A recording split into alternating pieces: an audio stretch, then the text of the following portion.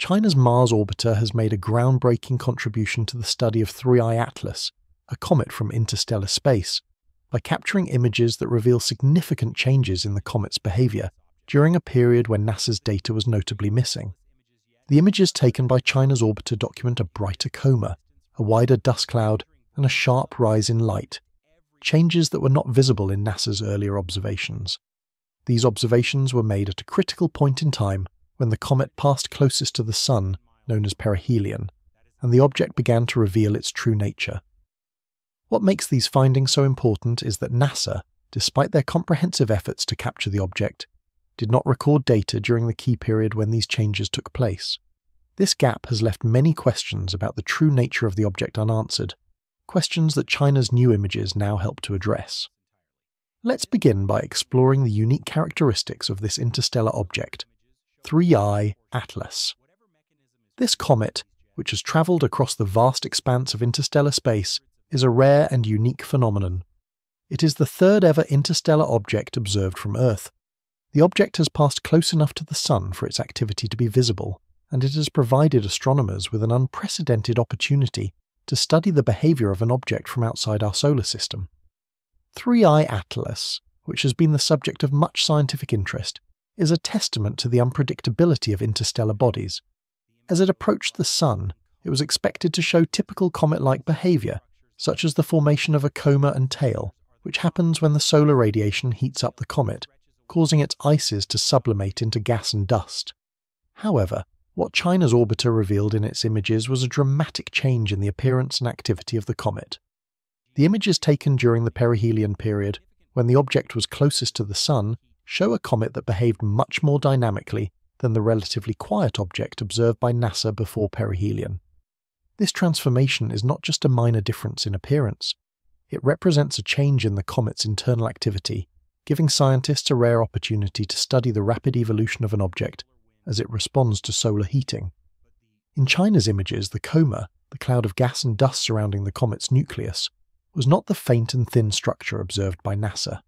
Instead, it had expanded to a diameter of roughly 400,000 kilometers, which is about 3 times the size of Earth. This sudden and dramatic expansion is significant because it indicates that the comet's surface was releasing material at a much faster rate than previously expected. NASA's data, taken during a quieter period before perihelion, showed a much smaller, more stable coma. The difference between these two sets of observations is a key point of interest for scientists, as it suggests that the comet underwent a substantial increase in activity as it approached the Sun.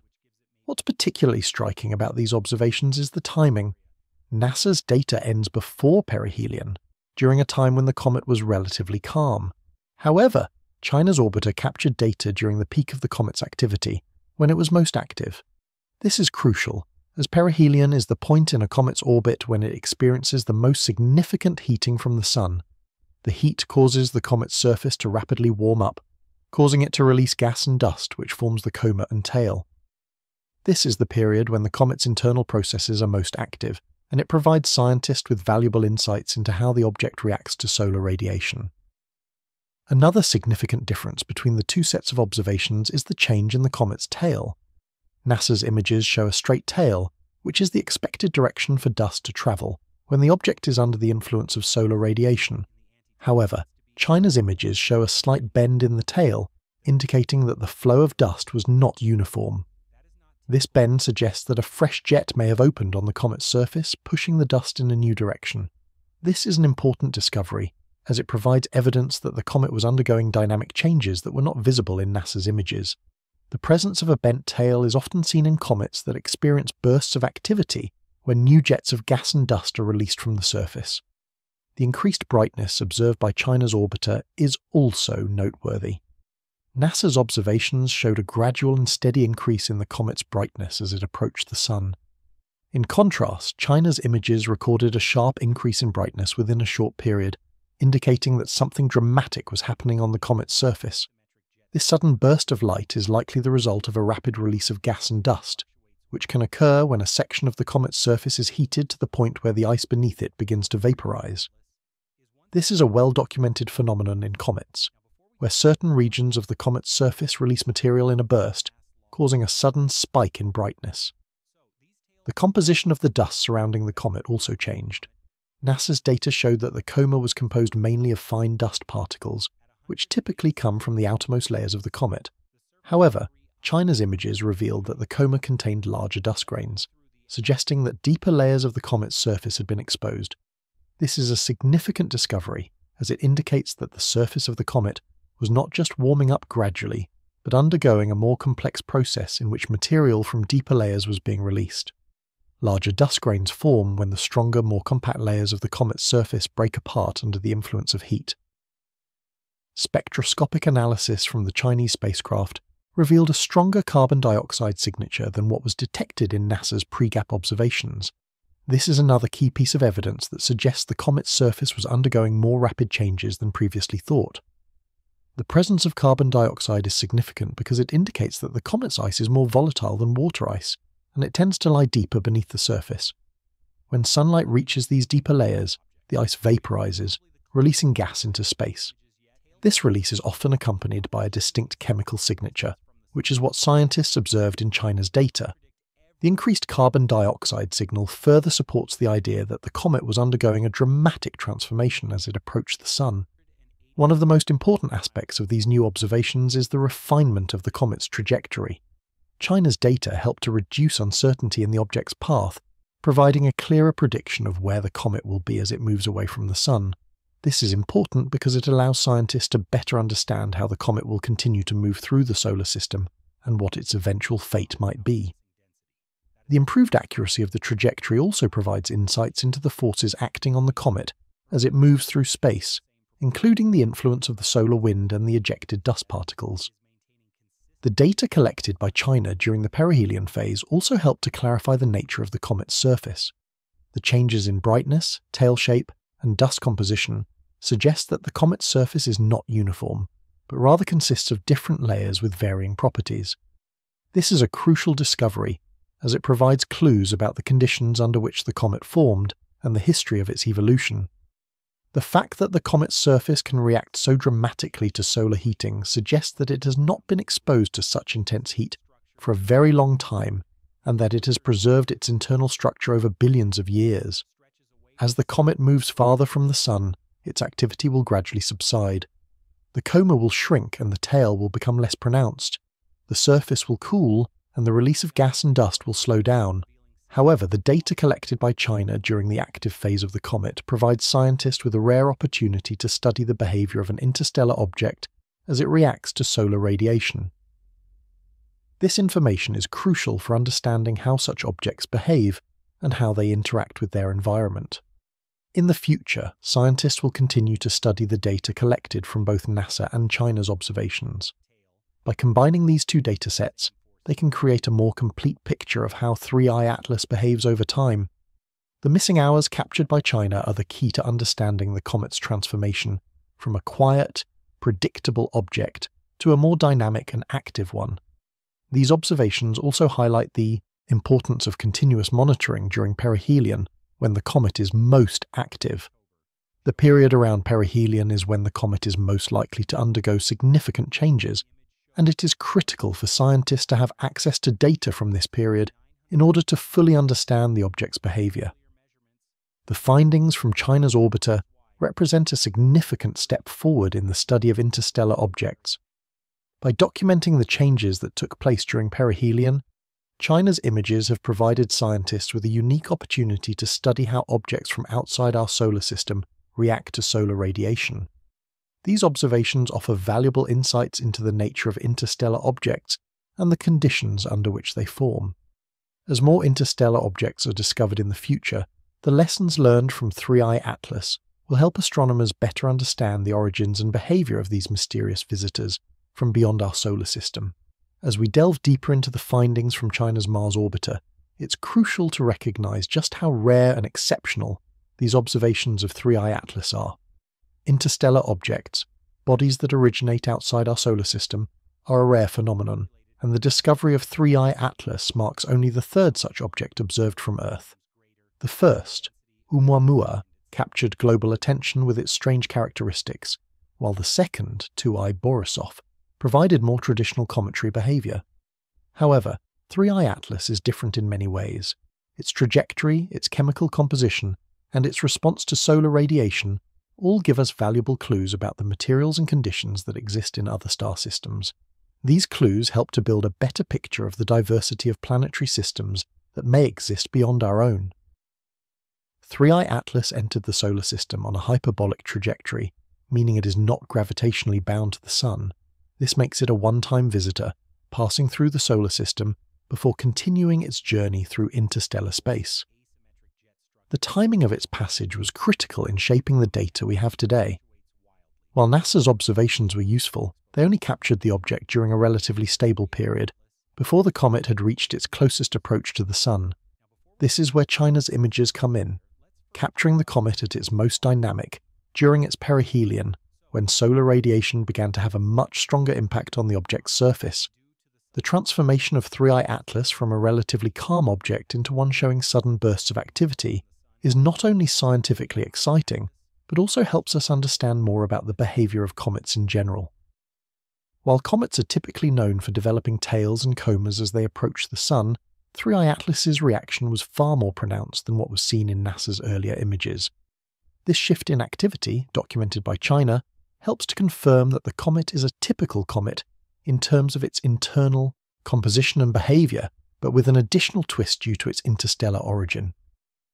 The more active behavior captured by China tells us that the comet's surface is made of layers of ice and dust, with deeper, more volatile materials that become exposed under solar heat.